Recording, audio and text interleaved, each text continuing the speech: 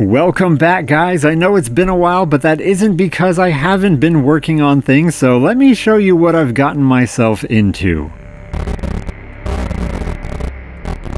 I have a lot of projects that I'm working on all at the same time, and this project kind of fell into my lap, and I wasn't really expecting to have this project, and I definitely wasn't expecting to have this project be as intensive as it has become. My main project is still my Cafe Racer motorcycle, which I will be giving a very big update on soon. I just came into some problems that slowed that build down quite a bit, but then also took on this very unexpected project. So I have a lot of things that I've been doing and working on. I just haven't been doing a lot of the YouTube things like uploading videos and editing and all that stuff.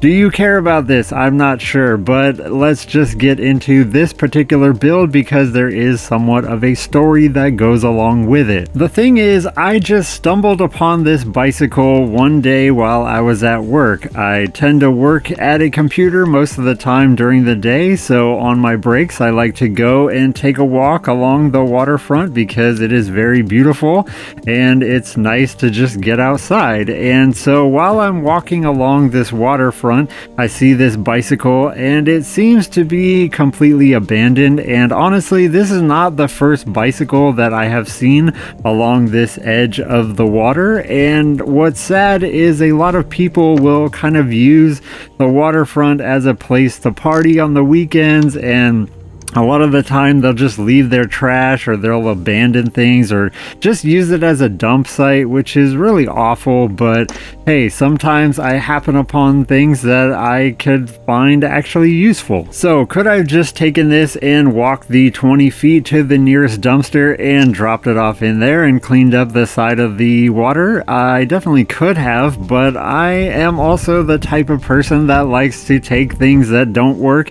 and try to make them work again. And so here is a new project that I am showing you today, and it definitely didn't start out that way. I didn't really have any plans for this bike frame, and I didn't even know if I could get it working to a rideable condition. I was pretty confident I could at least do that, but as far as am I going to dump a bunch of time and potentially a bunch of money into making this thing like a nice project? I definitely was not planning on that. All of this footage is from about 6 months ago, before the winter time, all the rain and the cold and making me not want to work on any of my outside projects. But this project was supposed to be very quick and dirty. That's why it's all just GoPro footage from right now. And that's because I was just going to do I found a bike and then I restored it into a workable, usable bicycle. So why don't we tackle at least accomplishing that part first, and then after that I can go into more of what my plans have changed for this project and which direction I wanted to take it into. So we have a new bike, to us at least, and first things first, what even is it, and is it any good, or is it crap and should we have just left it to rot by the water?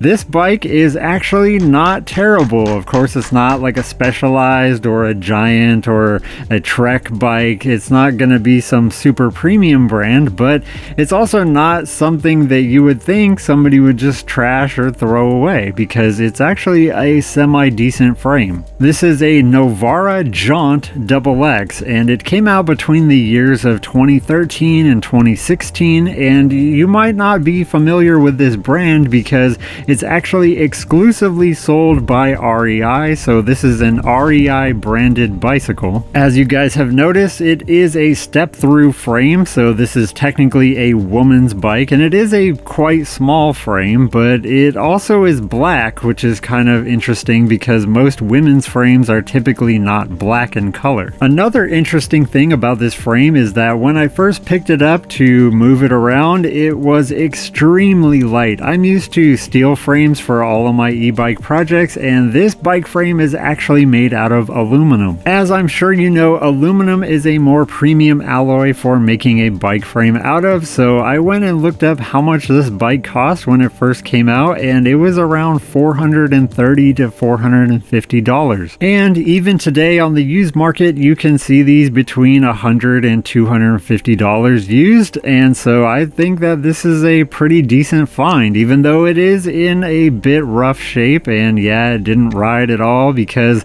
the tires were completely blown, and yeah, as you can see, the steering needs a bit of an adjustment. But aside from all the smaller things, the overall frame, it has a few dents in it, but it's actually in pretty good shape considering it's basically trash. This free bike is certainly not without its issues. As you can see, I took care of the tires basically, so now they can hold some air, and also this seat is not the original. That's why the seat post is so much smaller, shoved in there with a bunch of receipts and rocks and all kinds of other crazy stuff. This bike has no handlebar grips, the brakes are completely out of adjustment and barely work, and also the shifting system does work for the front derailleur, but the rear one, the cable is all frayed, and even though it does still technically work, it doesn't work very well, and that cable's probably gonna snap sometime soon. The rear derailleur is also bent quite a bit, so let me just take care of that with some vice grips. The good thing about aluminum is that it is very easy to bend back into shape. I was just going to use the rear wheel that came with it, although it does wobble quite a bit more than I would actually like, and because I've built so many hub motor e-bikes, I have a stockpile of rear wheels that I am not using and probably never will. I probably could have spent some time and adjusted the wheel to get it back more into alignment, but I already have a bunch of extra wheels that I'm never going to use, so let's just swap it out with a fresh one. At this point of the project, I wasn't even planning on electrifying this bike. It was just going to be a regular pedal bike that I could use, but yes, I will eventually be electrifying this bike, so I will be swapping this out yet again, but with an electric hub motor. I did give the bike a ride before swapping out this rear wheel, and the main issue was because of the severe wobble, it kept hitting the brake pads, so yeah, that just wasn't going to be an ideal situation, and with this brand new wheel, it rides so much better. All I really needed to do to get this bike in running shape was throw some tubes at it, and I could have adjusted this rim to make it spin a little more concentrically, and I also needed to just adjust the brakes. But other than that, this was a working, usable bike. I think somebody just abandoned it because it had flat tires. They didn't want to spend the money or didn't have the money to do it, so they just threw this bike away, which is unfortunate because it's a completely usable bike and it's actually pretty nice. Also, adjusting that rear derailleur tab made it a lot easier to put the derailleur back on, and now because I have new wheels, the brake pads don't really hit exactly where they need to be, so I'm just going to adjust those real quick and then also try to take up some of the slack in the brake line. I was actually quite surprised at just putting some new wheels front and back in the same color made such a big difference to how this bike actually looked.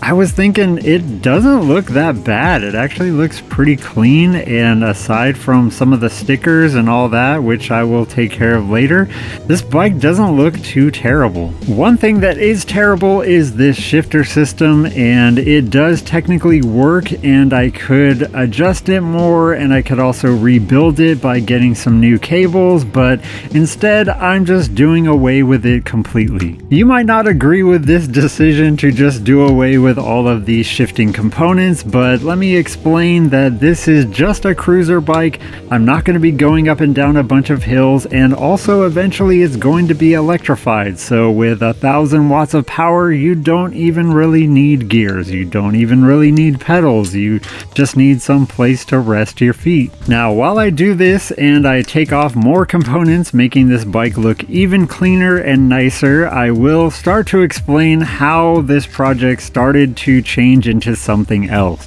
Once I got the bike to this rideable, usable state, it pretty much stayed like that for another 2 to 3, maybe even 4 months. I didn't change anything. I was still riding with that crappy seat setup with a smaller tube just shoved in there with no clamp or anything like that, and I actually enjoyed riding the bike. It's very smooth, it's comfortable, it's lightweight, it's easy to move around. I rode this bike a lot. I rode it to my friend's house, I rode it to the grocery store, and there is something very nice about having a bike that you got essentially for free, and that's if you leave it even locked up, you don't have to worry about it. If it gets stolen, then you're not really out much anything at all. I made a video a while ago about the true dangers of owning an e-bike, and that is bicycle theft is one of the main things that you should be worried about. So having a bike that you don't really care much about is actually very nice. It offers you a lot of peace of mind. The other nice thing about having a crappy bike is that most people probably wouldn't want to steal it. I mean, take this bike for example. It was just laying there in the trash basically, and nobody wanted it. There's something very incredible about this inversion of value, because if you can find value in things that other people think are worthless, then you will be abundantly rich forever. So I rode this bike for a while and I really liked it, and the only things I thought it were lacking was maybe an upgraded seat and also some sort of storage compartment, maybe a basket or something to pick up more groceries if I was going to do that. I was just going to pick up a rear rack and double baskets on the back, and they're pretty cheap. It was like 50 bucks, and I was just going to do that. Then I was just going to electrify it, and that was going to be that. Then I started thinking more. A lot more, and it would be so much easier and probably cheaper just to buy some pre-made baskets, throw them on there, and then this project would be completed, totally done. But that's not what I did. And even though it may not be the most economical way or the most efficient way to do this, at the end of the day, I am a builder and I like building things, custom one-of-a-kind things, and I also have a channel where I show that to other people. So instead of just buying some baskets and attaching them, why not make my own very special custom cargo bicycle? But not only a bicycle, an electric bicycle. At this point, I wasn't exactly sure how I was going to accomplish this because I have never made a cargo e-bike before. I've never attempted to attach any sort of storage compartments to a bicycle before, but I was pretty determined to figure out how I was going to do this. I live close enough to my grocery store that I can easily get there on bike, especially an e-bike, and the only problem is I don't have a lot of storage space to take home a bunch of groceries. Although we're at the point where having your groceries delivered is almost cheaper than the gas it takes to drive to the grocery store, but not for an e-bike. Plus, I'd still like to have some reason to go outside to do something or some purpose in my life, because everything is getting so automated right now. If you haven't seen my video on AI and how that's going to completely change the world, please check that out. So this is the new direction that this project is taking, and if you're interested in seeing how I accomplish this, trust me, this project starts ballooning in complexity very quickly. So stay tuned for the next parts of this video series, and I hope you enjoy it. Thank you guys so much for watching, and I will see you in the next one.